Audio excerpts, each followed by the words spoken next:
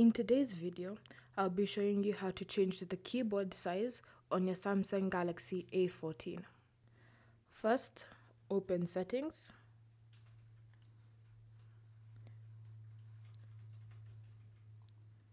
And in Settings, scroll down to select General Management. Next, scroll down and select Samsung Keyboard Settings. Scroll down until you see Size and Transparency. Here, you'll be provided with a keyboard and use these lines or these corners to change your keyboard size. So you can be as big as you want, it can be as small as you want.